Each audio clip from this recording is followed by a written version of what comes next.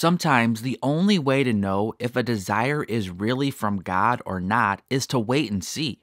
Sometimes we just can't know. So in these 4 points, I'm not saying that if you can't confirm that this desire is from God, that this means it's not.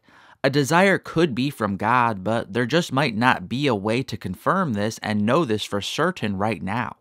At other times, however, we can know for certain a desire is from God. So here are 4 signs God will often use to let you know a desire you have is actually from Him and not just from yourself.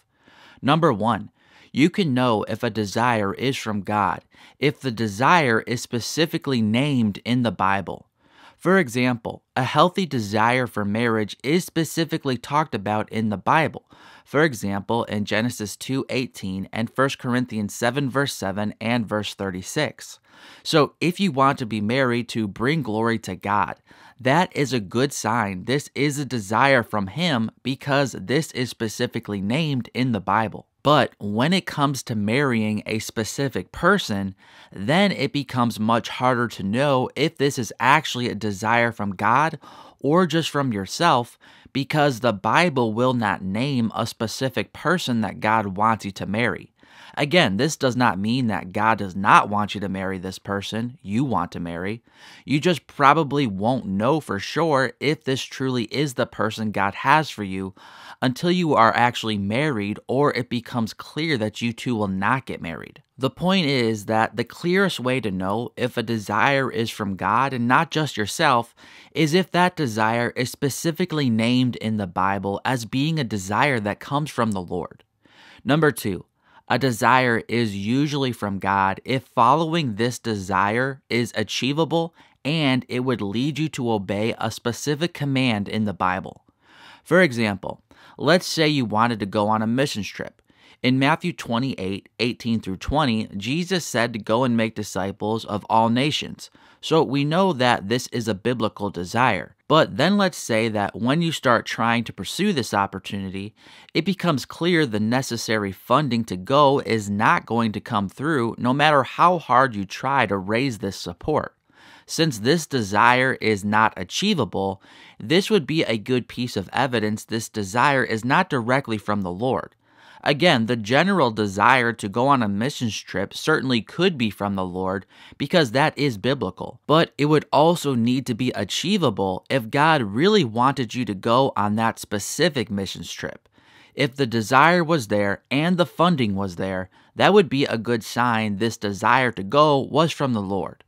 Number 3, if you feel a strong desire to do something, even though you know there is very little self-benefit, this is often a sign God is the one giving you this desire. To clarify, God will give us desires that often do overlap with what we really want personally too. For example, marriage will be one of those areas in life where God will give you the desire for it and it will be something you really want. If you don't want it, God won't make you do it. My caution here is that it is a mistake to think that just because you have a desire that will lead to personal benefit, that this is automatically not from the Lord. That is way too rigid and legalistic. On the other hand, however, we certainly should be careful when we know we have a desire that will drastically benefit us personally. This personal benefit is not a guarantee we are the ones making this desire up ourselves. But obviously, we shouldn't be naive to the possibility of our own selfishness. Those who fall into the prosperity gospel, for example, would do well to realize how self-motivated their desires truly are.